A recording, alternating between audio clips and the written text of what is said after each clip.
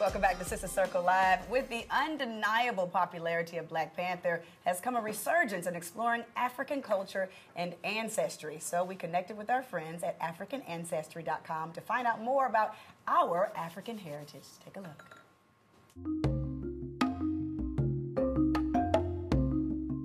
I'm excited to do the African Ancestry testing for more reasons than one. I did do something similar some time ago, and I really want to see how accurate are these tests.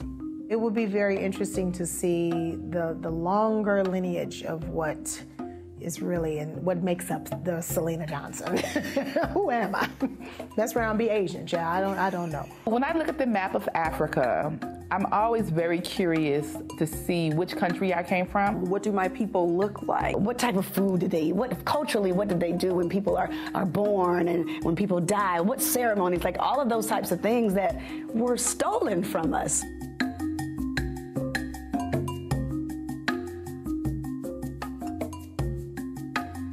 With these gaps in our teeth, we all thought we came from the Gap 2 tribe, but nobody even told us really, where is the Gap 2 tribe? I know they exist in Africa somewhere, but we don't know if they're from top to bottom, east, west, but girl, nobody knows. I literally do not know. And I don't think many Black folks do. I just know that the richness there's a part of me that needs to know what that is. It would just be interesting to know which tribe I come from, because right now I can't tell them nothing.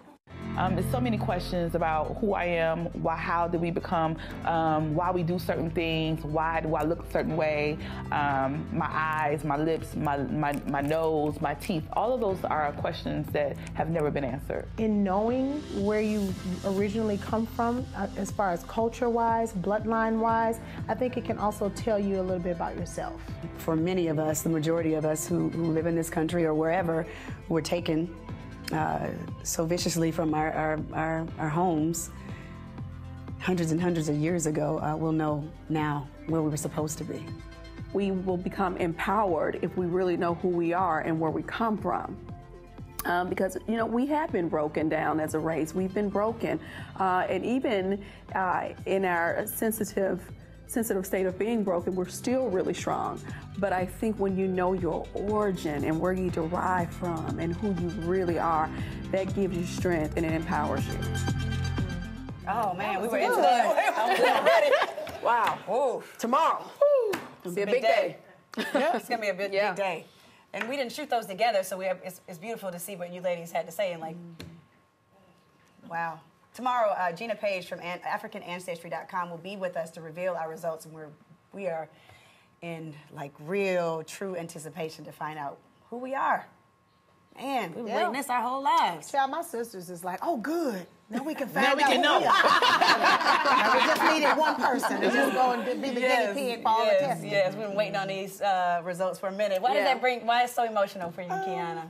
Because there's a lot of unanswered questions. And then, you know, what my grandfather, we don't know who his father was. There's just a lot of unanswered questions. And it would be good to just say, aha, that explains this.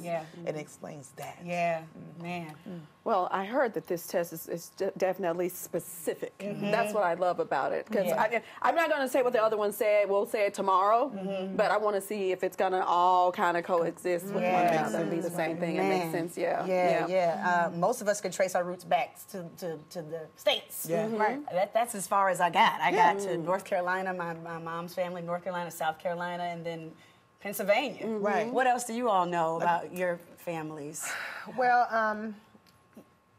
I know that my grandmother was from Louisiana, and my dad is from Holly Springs, Mississippi. So my mom, theoretically, her people were from Louisiana and Creole and all of that. So my grandmother's mixed with white. So I'm very interested to see like, who my great-grandfather was and who, like, that's a whole bloodline of white people. Yes. And if your family was anything like my family, there was a lot of conversations that were not had. Like, you don't know whose daddy was really her father and this and that and other. So it was a lot of discussions that you just like, well, who is his daddy? Yeah. I don't know who the people that is. Girl, my grandmother had my grandfather when she was 13, and it was said that she was raped. And her rapist was supposed to be a white man and all those things. And at that time, in 1913, it's very possible. So there was a lot of, so getting past that, we would never know who was who. Yeah. And it's not like the rapist say, I did it. You know what I mean? Yeah. And it's like she was ashamed. She didn't say anything. Yeah. We get to find out. And past that, you just don't have any answers. Yes. So tomorrow is the big day. AfricanAncestry.com. We're going to be really excited to get the big reveal. Yeah.